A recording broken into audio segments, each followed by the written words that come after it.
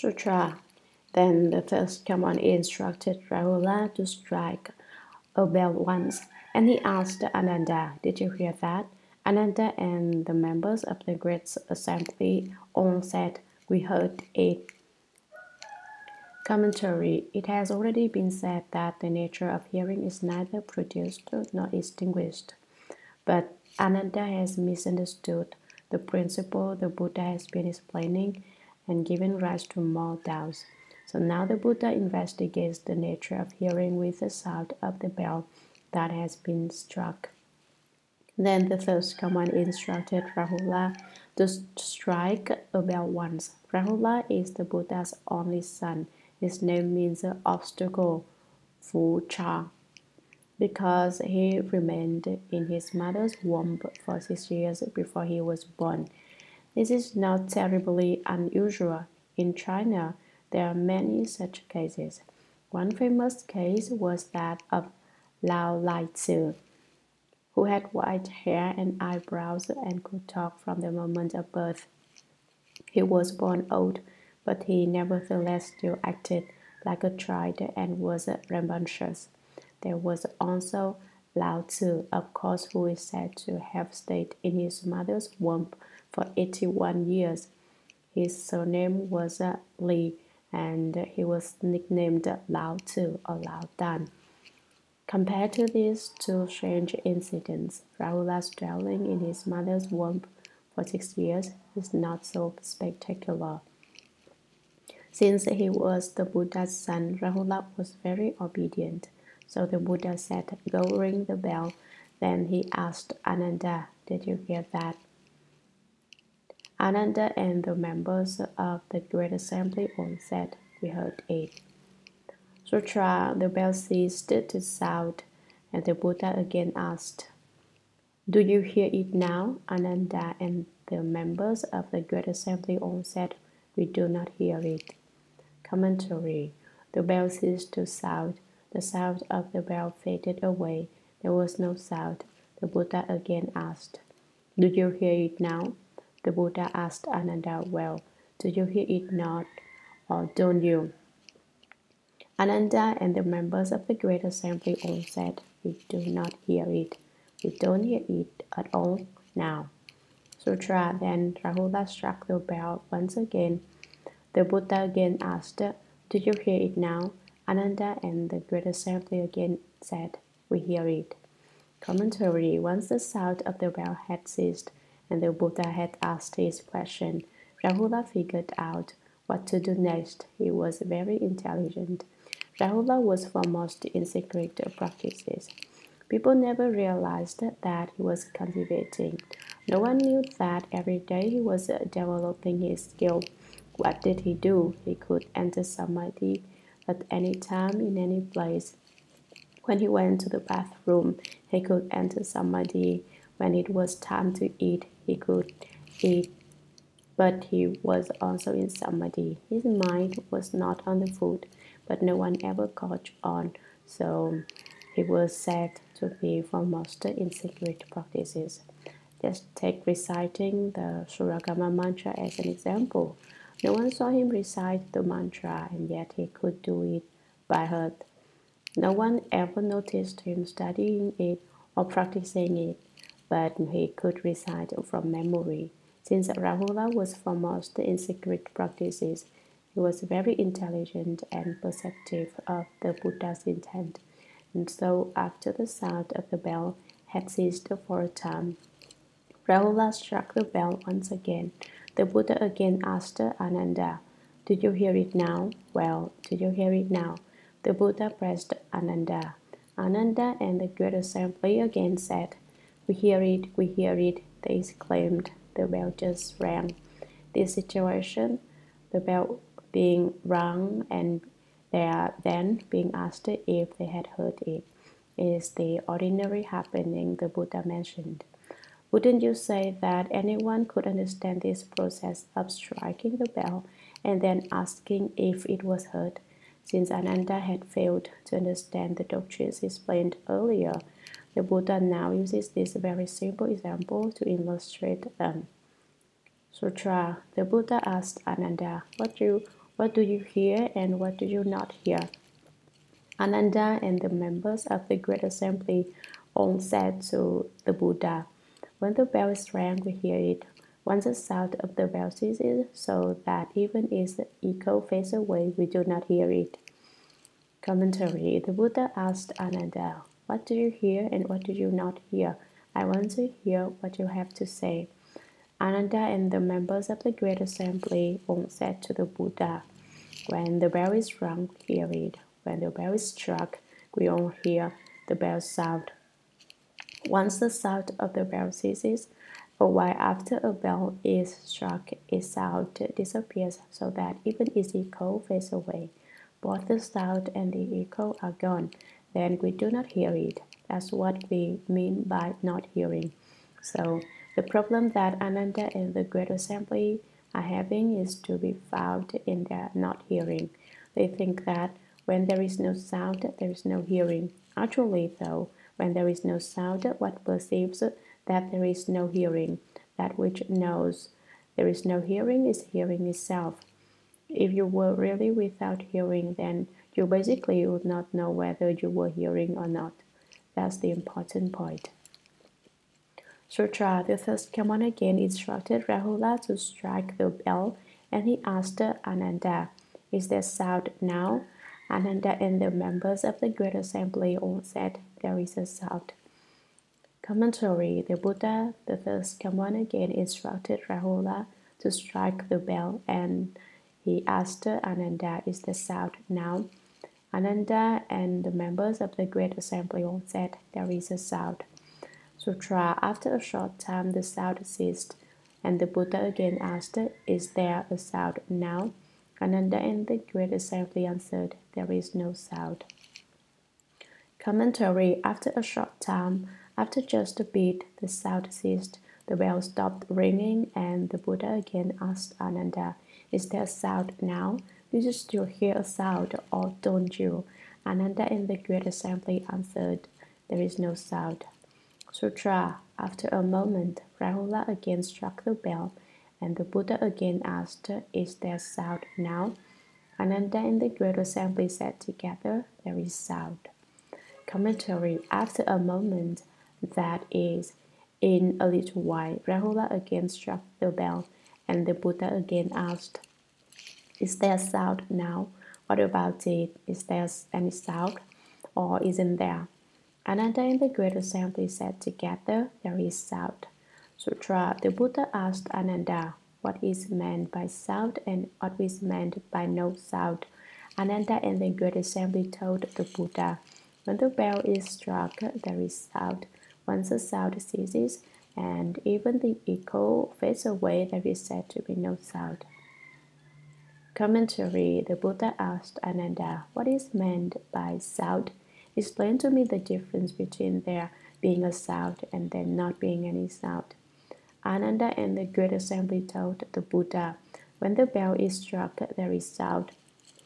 That's what we mean by sound. Once the sound ceases and even the echo fades away, after the bell has been struck, then the sound dies away. There is said to be no sound. Sutra. The Buddha said to Ananda and the Great Assembly, why are you inconsistent in what you say? The Great Assembly and Ananda then asked the Buddha, in what way have we been inconsistent? The Buddha said, when I asked if you were hearing, you said that you were hearing. Then when I asked you if there was sound, you said there was sound. I cannot ascertain from your answers if it is hearing or if it is sound. How can you not say this is inconsistent? Commentary. The Buddha said to Ananda and the Great Assembly, why are you inconsistent in what you say? Why do you contradict yourselves? What you say isn't even reasonable. The Great Assembly and Ananda then asked the Buddha, in what way have we been inconsistent? How are we being unreasonable in what we say? The Buddha said, when I asked you if you were hearing, you said that you were hearing. Then, when I asked you if there was sound, you said there was sound. I said, Do you hear or not? You said that I hear. Then I asked, is there sound or not? And you said there is sound. I cannot ascertain from your answers if it is hearing or if it is sound. You say it is both hearing and sound. Which one is it ultimately? Your answers don't specify. How can you not say this is inconsistent? Sutra. Ananda, when the sound is gone without an echo, you say there is no hearing. If there were really no hearing, the hearing nature would be extinguished. It would be just like dead wood. If then the bell was sounded again, how would you know? Commentary. Ananda, the Buddha says, you are not distinguishing clearly between sound and hearing, and this is a point which you do not understand. This is a place where you are really upside down. Why can't you even tell the difference between hearing and sound? Ananda, when the sound is gone without an echo, you say there is no hearing. If there were really no hearing, the hearing nature would be extinguished. It would be the end of the hearing nature. There should be no longer any capacity for hearing, and yet when there is another sound, the hearing is still there. It isn't gone after all. If there really were no hearing nature, it would be just like a dead wood. If then the bell was sounded again, how would you know? This is the important point. Although the sound ceases, the hearing nature has not been cut off. It is still in operation.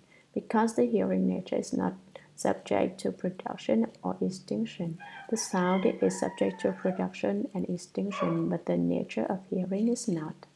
There is hearing whether or not there is sound. So when the sound ceased and he answered that there was no hearing, it was a mistake. That's a place where he misunderstood. That's where he is upside down. Sutra, what you know to be there and not or not there is the defining object of sound. But could the hearing nature be there or not be there depending on your perception of its being there or not? If the hearing could really not be there, what would perceive that it was not? Commentary. What you know to be there or not there is the defining object of sound. Of course, what you notice being there or not being there belongs to sound. But could the hearing nature be there or not be there? Is that the way the hearing nature is? Is it that it exists when there is sound and doesn't exist when there is no sound?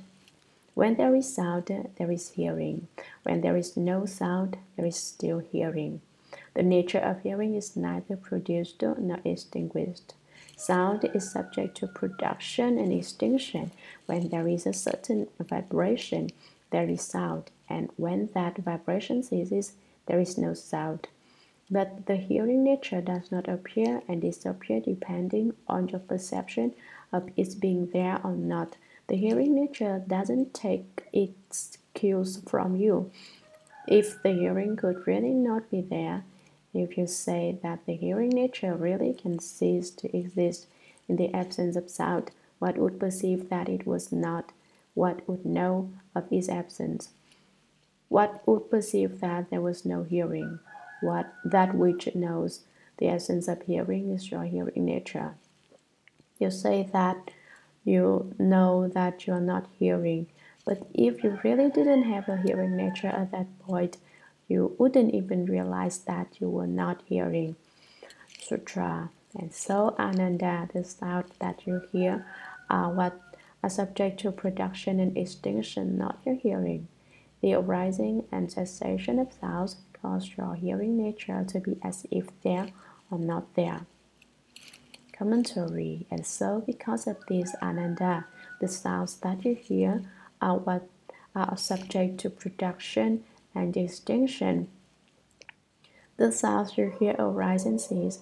The arising and cessation of sounds cause your hearing nature to be as if there or not there. When the sounds come forth and die away, it is not your hearing that is there or not there. That's not what happens. Whether there is sound or not, the hearing nature remains throughout. Sutra, you are so upside down that you mistake sound for hearing. No wonder you are so confused that you take what is everlasting for what is annihilated. Ultimately, you cannot say that there is no hearing nature apart from movement and stillness and from obstruction and penetration. Commentary.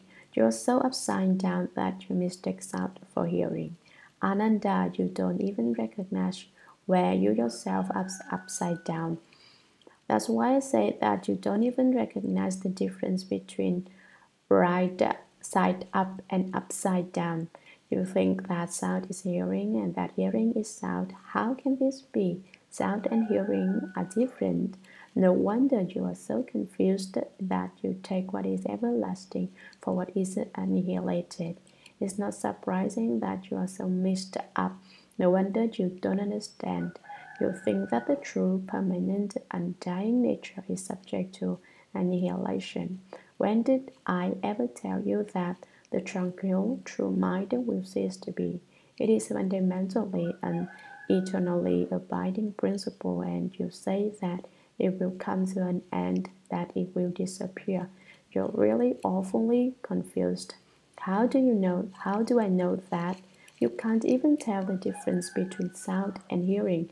It's such a simple matter, but you say that it is both sound and hearing that arises and ceases to be.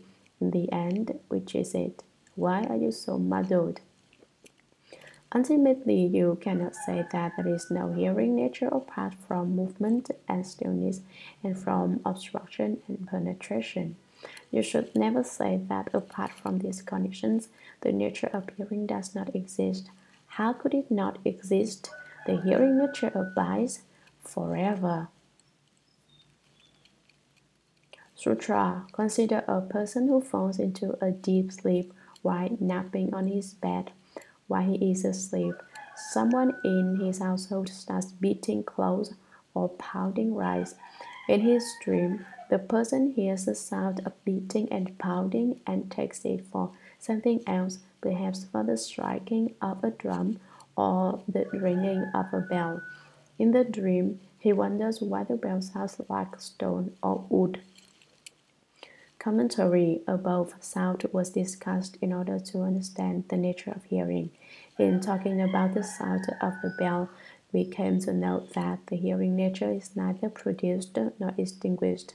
If the hearing nature were extinguished, there would be no further hearing. But when the bell is struck, the nature of hearing is neither produced nor extinguished. Regardless of whether there is sound, the hearing nature abides forever.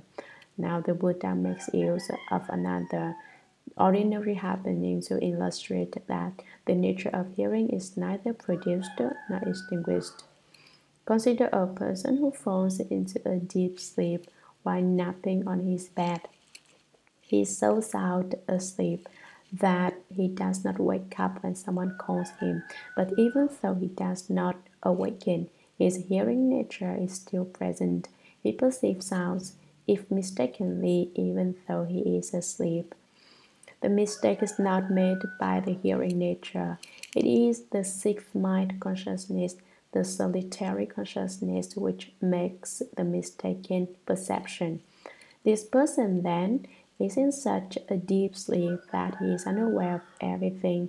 While he is asleep, someone in his household starts beating clothes or pounding rice. Beating clothes refers to the method of washing clothes used of old. I remember seeing this done when I was a child. There was a flat stone and two beating sticks made of wood. They would lay the clothes on the stone and beat them clean with the sticks in a rhythmic fashion. Pounding rice. I remember that the great master, the sixth patriarch, pounded rice for 8 months. One uses a pestle and also stamps on the coarse grains with one's feet in order to separate the chaff from the kernels. These methods were used in ancient China, and obviously they were familiar to the Indian way of life as well. So the Buddha gave these two examples. In his dream, The person hears a sound of beating and pounding and takes it for something else. That person refers to the one who is asleep. He hears the sounds of the clothes being beaten and the rice being pounded, but in his dreams he misinterprets them as something else. What does he think they are? He mistakes them perhaps for the striking of a drum or the ringing of a bell. In the dream, he wonders why the bell sounds like stone or wood. How come that bell sounds like a piece of wood or stone? He thinks. In the dream state, the sixth mind consciousness, the solitary consciousness, misinterprets the sound. Dreams are other tricks played by the sixth mind consciousness. It takes control of you and causes you to dream certain things. Why did this person take the sound he heard to be the striking of a drum or the ringing of a bell then, when in fact it was neither of these sounds? It came from a mistaken impression on his part during his dream, and that's why he wonders why the sound is more like wood or stone being struck like a bell. He finds it strange. Dreams happen when the sixth mind consciousness goes awry. Whatever happens to you during the day and whatever experiences you encounter, it will affect the dreams you have at night. Some people who cultivate the way cultivate the mind consciousness until they can go out esoterically and enter mysteriously through Hsuan Hua and go out esoterically. To go out esoterically means to send a being out of the crown of one's head. This being can then leave the body and go elsewhere. But this experience is not genuine because the being is a yin spirit, since when it gets out, it has a certain amount of awareness. It is called a spirit. Once there was an old Taoist who really was skilled in his practice, but he had a big temper. Whenever anything came up, he'd get angry about it. Since he got angry all the time, he was indulging in hatred. He considered himself to be well skilled, however, to be pretty remarkable. In fact, he boasted that as soon as he went to sleep, he could send out this spirit. It was like a dream state, but he had an awareness of it and could remember it clearly afterward. One day, the old Taoist encountered a Buddhist monk, and they discussed their methods of cultivation. The Taoist said, "In Taoism, we can cultivate and become immortal. What talent do you Buddhists have?" Shakyamuni Buddha died just the same, but no one knows where the patriarch of Taoism, Li Laochun, went. He died, so they say, but really he went to the heavens. So the skill we develop in Taoism is to go out esoterically and enter mysteriously. "How do you go out esoterically?" asked the monk. "When I lie down and go to sleep, I can go anywhere I please," the Taoist replied. "Oh, fine.